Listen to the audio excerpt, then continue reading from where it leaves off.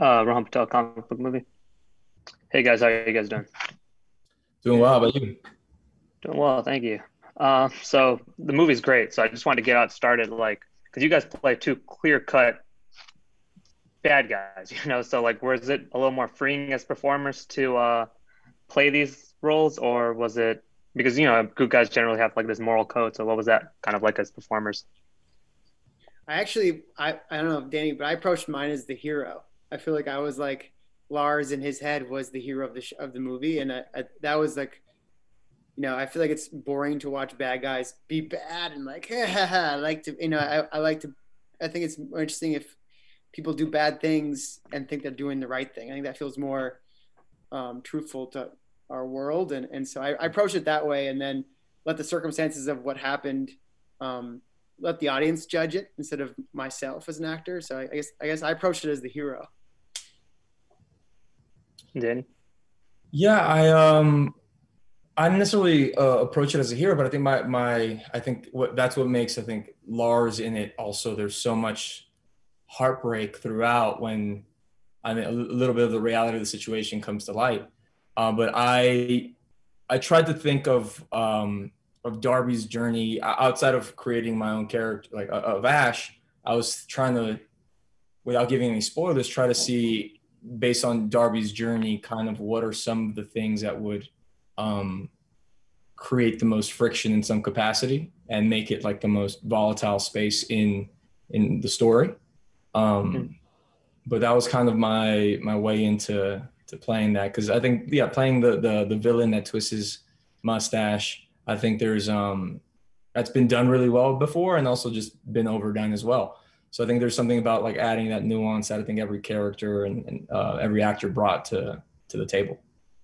Yeah, absolutely. And so like for Danny, like because you're playing, you guys have these two clear-cut different kinds of characters, but I would say yours is a little more edgy or a little more like psychotic on some level.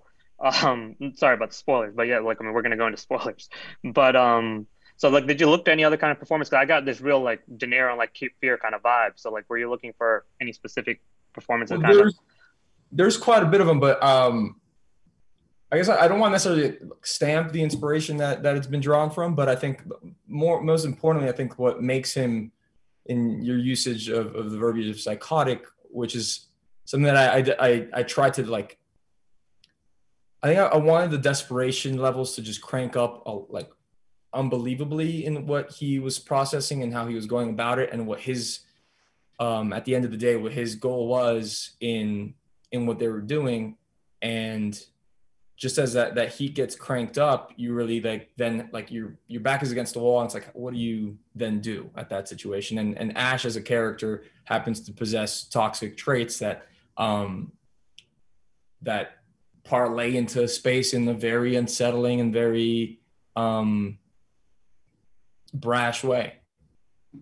Yeah. So and then so David, so like there's an implication like I think I don't remember near the end, but it's like it didn't seem like Lars really knew what they were doing with this girl. Like they, Mm. she like they think they're getting to a better place. So how did you kind of approach that like mindset or like get into that like headspace? It's like we're not like you said before, like that you looked at it and said like good guy.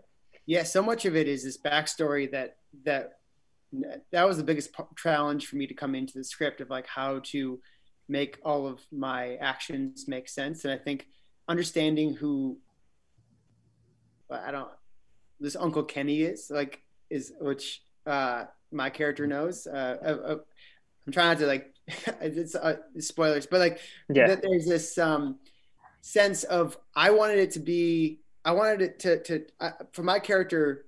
I think a lot of it comes from trauma, like the idea that I've come from a place where I've been the kid locked in a van, and you come to a place that you feel what you're doing is all you know, and I think and you and that.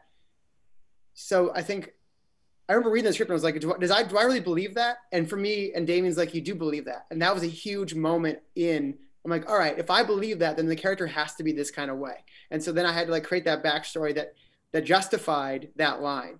And for me, a lot of it was that's where the physicality started coming from. A lot of the because I think the trauma is in my body. you know. So like the way I talk, the way I disguise myself is safety mechanisms. The way, and I think so. That's that line actually they pointed out. It was a big moment in for me into the character.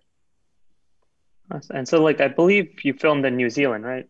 Yeah. And so like what like because this film like in the middle of I think last summer, um, or like spring, but so what proved to be like ultimately the most challenging being in the middle of a pandemic first off, and then it's like and these are quite physical roles that you have to like navigate all this physicality. So what proved to be like the biggest challenge in that regard? I actually think New Zealand was a big help in. We were so blessed to be able to shoot a movie there during the pandemic that there was no coronavirus cases, or like maybe one while the time we were there. So it was something that we had just been. I'd been the whole world had been swarmed with how they were handling COVID. So then to kind of be released from that, it was a different ball that we didn't have to juggle while having to perform.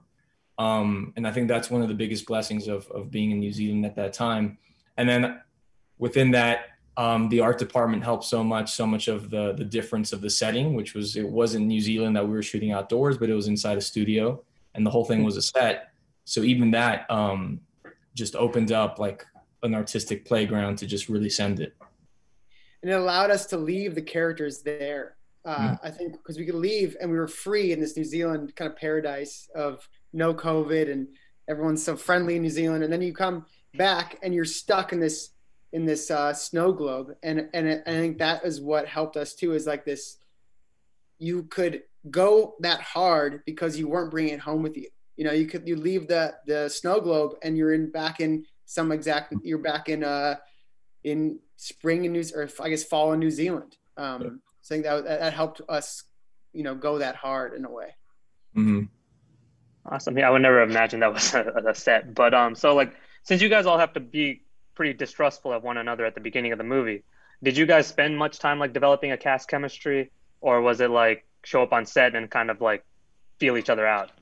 Oh, well, David was leading the reservations for every place we ate. So it was, we reached out via FaceTime while we were in quarantine and got to know each other that way. And then by the time we were out, we didn't know anybody in New Zealand.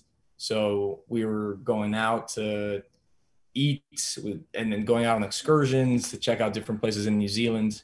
So I think the chemistry is actually what made so much of the difficult stuff easier, because you knew that like if you're going to throw it down, you'd rather be with friends and people you trust than to like try to put yourself out there in the space that you feel it wouldn't be receptive. Like, thank God it wasn't that. But I think we definitely developed some chemistry that like made us all feel held in our most intense moments. Yeah. As actors, you know, we're the weird, we like to go to those really extreme places. Like, so like there was a lot of joy in going there, especially because we trusted each other and I knew that Danny would have my back and I would have his and all of the cast. And so like those for me, that's important. If you're gonna do something that dark, you need to have kind of a relationship to hold each other's space to go that far. Awesome. Well, thank you so much, guys. I really appreciate this, and can't wait for Top Gun, Danny. But thank you, guys. For sure. All right.